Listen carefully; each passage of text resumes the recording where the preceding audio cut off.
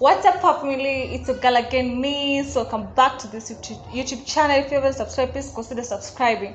Now, before to delay video, please give this video a thumbs up because today we're going to talk about something nice, something I think you have always wished someone to talk about it, or like it's in your mind. And this thing we're going to talk about is very juicy, and please consider subscribing if you haven't subscribed. And we have an amazing people today. They're going to introduce themselves. And karibuni. Hey, what's up, guys? And this is $6 billion family. And I am Kingsley, Kenya. Madam Mombasa. Yeah, and today we are with Miss International. Kabisa. Like today we're going to talk about, like, just give this video a thumbs up and please subscribe and continue watching this video and leave your comment down there. What do you think? And what we're going to talk about today is there's someone in Sweden who emailed me. He's called Kent. He emailed me asking me, like, he said, cool, I'm from Sweden. That's so nice of you. I have recently seen on YouTube Kenyan women dating white European guys. So that is why I'm asking you. He's asking me. It seems to be a huge thing dating interracial white guys among Kenyans. Thanks for your kindness. You see, this guy, we talked through email because I saw the email and I replied. So if you want me to talk about something, you can email me. I'll leave the email under the description box. And this guy is asking, like, we chat, to chat kwa email. He was asking because like people know that Kenyan ladies love white men. Now he wants to know, like, why do these ladies like white men, and do they wish to maybe work or study in abroad? Like, that's what we're going to talk about today. And please give this video a thumbs up. I'm going to ask Kingsley, like, what do you think? What do you think makes Kenyan ladies go to white men? Of course, because of money. That's first. Kenyan women like money. Mazee hao madem sijui wanakuanga. Yaani wakiona tu kijamaa hata ni kimzee, lakini tu bora ako na do. Ndio hapo ndashengia. Na ukijaribu kuangalia this white guys yaani hiyo ni kitu washaka kwa mentality, wanajua Kenyan girls wanapenda pesa.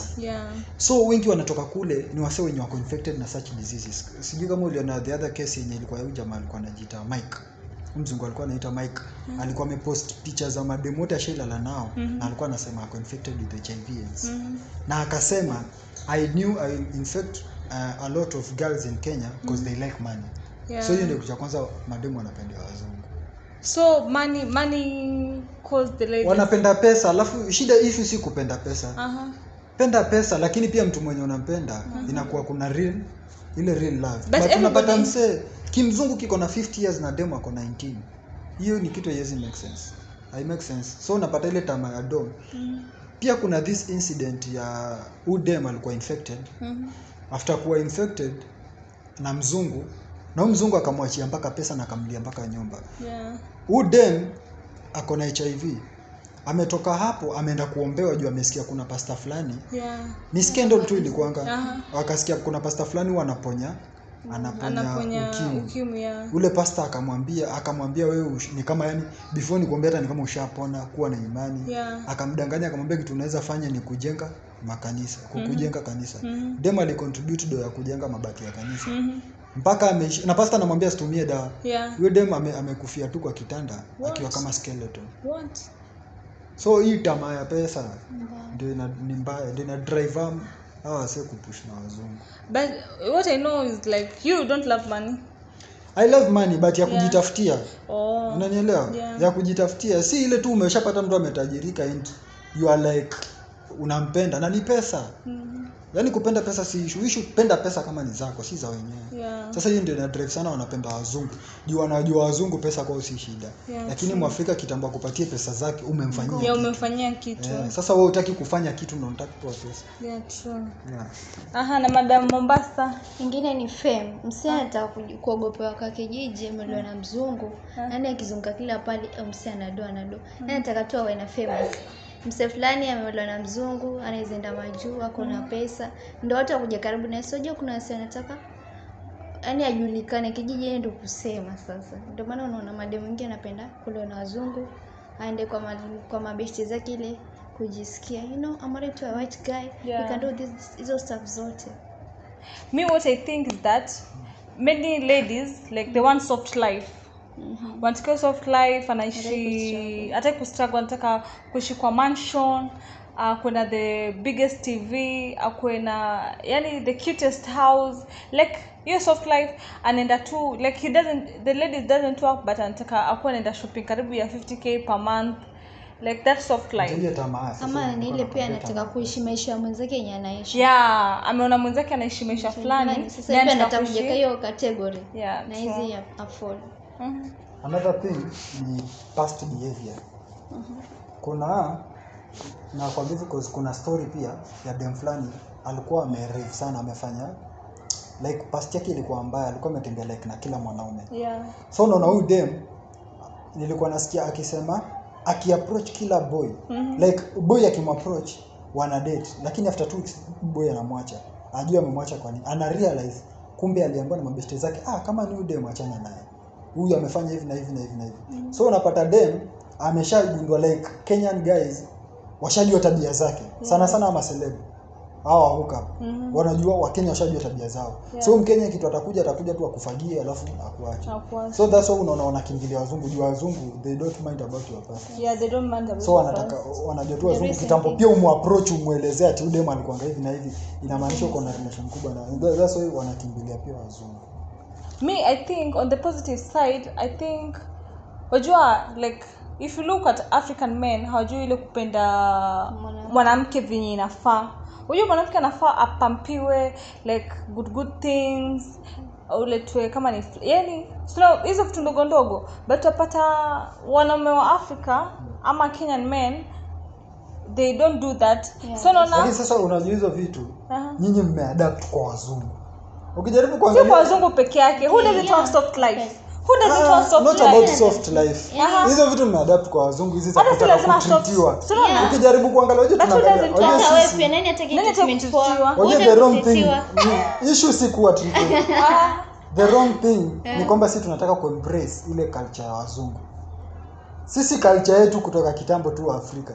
Tumejua tu mwanamke ni kama mtoto. Yaani in African culture walikuwa wana compare, wanasema mvulana wa 1 year akili yake inalingana na msichana wa 6 years. Unaelewa? So hata ulikuwa unapata like boma za kitambo, ulikuwa unapata makosa yakitendeka, alikuwa hawachapi mtoto, wanaanza na bibi anachapa kama mtoto na wanakujia pia watoto wanawachapa. So ilikuwa ni kama husband ni kama pia father. Unaelewa? Lakini sasa siku hizi unapata tuna adapt, lakini still wanataka more of that. Unanielewa? Sasa hiyo ndio inakudrive sasa kwa tamaa. Unaona? Sasa hiyo tamaa ndio inakufanya sasa unaenda wazungu.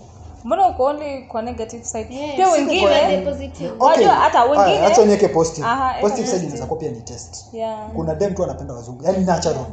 Huyo amezaliwa tu kwa hivyo anaweza. Anapenda wazungu. So huyo mtu kama huyo huwezi blame. Lakini mostly tunajua ni pesa. Kwani tumeona cases ngapi za wazungu wamekuja huko mpaka wamefilisika, wanachoma mahindi hapa Kongoya.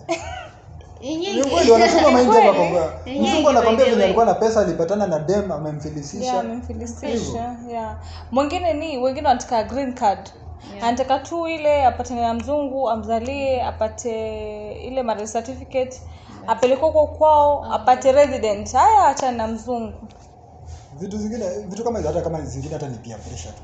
Mbedenge peer pressure best yangu akafanya hivi na hivi hata ni. Hizo zingine ni peer pressure tu. Anataka kuonyesha wenzake pia I can do that small. Peer pressure, kushindana, vitu zingine kama hizo. So napata hizo ndio zina drive mtu anafanya tu hizo kudate na wazungu. Wengine pia tunaweza sema ni background. Kama mseko wa amesota. Unajua pia kuna ile kitu inakufanya kwa lazima niende. Kuna ile target goals mtu ametarget. Hivi wazazi wangu wazinisomesha, kuna venye hapa kwetu pako down. So the only solution here anaweza fikiria that moment. Let me get married to a white guy because someone got married naweza saidia ndugu zangu wasikuwe kama mimi. So you cannot put in the negative side pia hivyo. Unafaa tuangalie ni nini ilimfanya ende for. Sasa mimi naonanga ni pia background ya msee. Unajua watoto wengine pia ni the way umewarizi. Ushisikia mtoto akiwa mdogo anakuambia natia bidii niolewe na mzungu. Yes. Yaani atii bidii atafuta pesa, atia bidii olewe na mzungu. You see, they know these men, they have money. Yeah, hivyo ndo mentality yao yani. Lakini yani hiyo okay, more the reason why unaongelea negative part ni mentality ya demu. Umesikia amesema aje? Nitasoma kwa bidii niolewe na mzungu. Si eti atasoma kwa bidii apate kazi.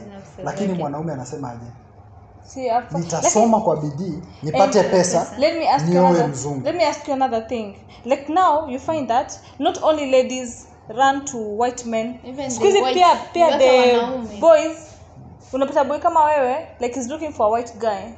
Sasa hao ndio tunaweka kwa tamaa ya pesa. Okay, reason ya kuwa mzungu kwa wanaume sasa. Ya kwanza inaweza kuwa tamaa ya pesa. Mavijana wadogo unapata wameenda kupush na wazee. Reason number 2 ni kama boy ameenda kusomea ng'ambo alafu akapatana na mzungu. Of course wale waweza patana. Alafu unajua pia kule ukigroove na mzungu ni rahisi kufuata hizo rules za kwao. Lakini sasa hebu imagine Mkenya na Mkenya wameenda kupatana kwa katiana mimba. Hospitali pia kitambua aende so unajua zile regulations zao. Lakini akitia ball ile mzungu kule yeye ndio anajua vinyata. So ya pili ni hiyo masomo. Then ya tatu kuna wasee wenye hutaka kudate na wazungu ndio wapate access ya huko kwao. Unaelewa? Lakini at the end of all the main reason inakuanga tu pesa. Yaani wasee wengi wa kudate na wazungu main reason inakuanga tu ni pesa. Hakuna ngapi. So unaona mpaka wasanii hiyo kitu na happen, wasanii wana wazungu juu ya pesa. Ushisikia msanii mwenye ameoa mzungu mwenye yeye ndio amemzidi pesa? Like msanii ameoa mzungu na yeye ndio amemzidi pesa. Like pesa na pia how it is like white guys have money more than Africa. Yes, kule kwao kuna wenye wamesota. Yes, kuna wenye wamesota kutoka kama Africa. But unajua kabla mzungu atoke kule kwao kuja hapa like amejisable na sana wenye wakukuja huko. Kama wakukuja huko basi hiyo ni pesa. Hiyo ni pesa. Lakini sasa kwenda kule itakuwa ni access. Kuna pesa nyingine pia. So guys, if you have any comment or anything you want to add, just kuna reasons to mob. Kuna reasons you can share, unaweza pia tunaweza kuwa tumesahau. You can comment pale, by the way anaweza fanya pia next video. Next video. It's a clip yenye inatakikana by the way. You can just comment there what you think you have forgotten or what you think we should talk about. And thanks guys for watching till the end. Please consider subscribing, share, and please like the video. And let's meet next time. Bye.